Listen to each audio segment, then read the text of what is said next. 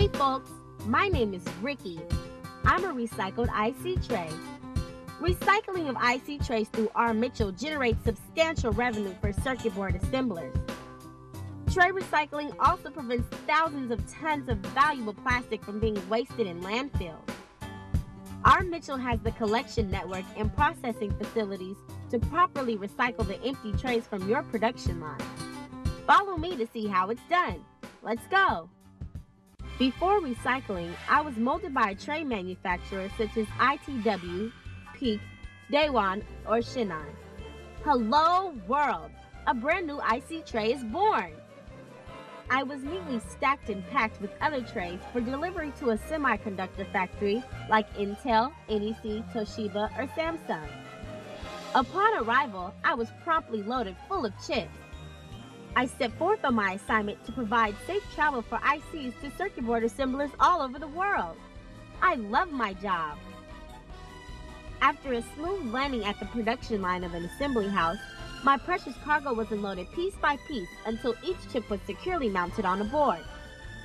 Unfortunately, my work was complete and I was empty. Cast aside like garbage, landfill seemed to be my destiny. Currently, trays from your facility are probably being dumped or mixed with other plastic packing materials.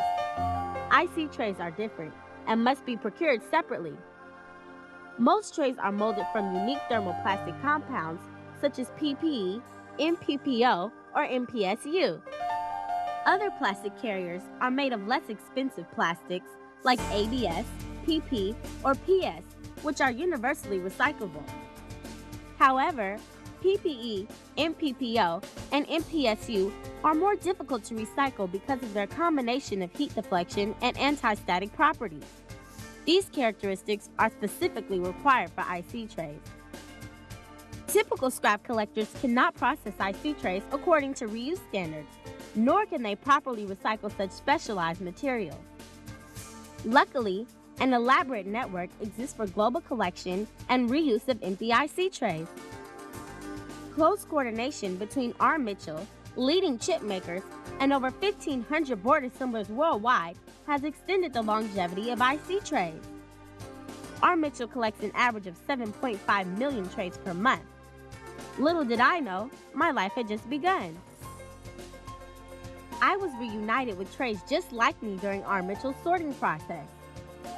Every tray is separated according to brand name, part number, bake temperature, and material type. R.Mitchel sorts over 250,000 trays per day. After sorting, some trays have a chance to carry new chips again. However, we must pass a thorough examination first.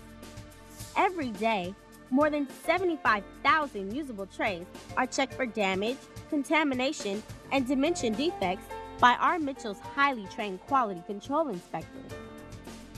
Since I'm in such great condition, I've made several round trips, continuously looping from semiconductor factories to circuit board assembly houses to R.Mitchel and so on.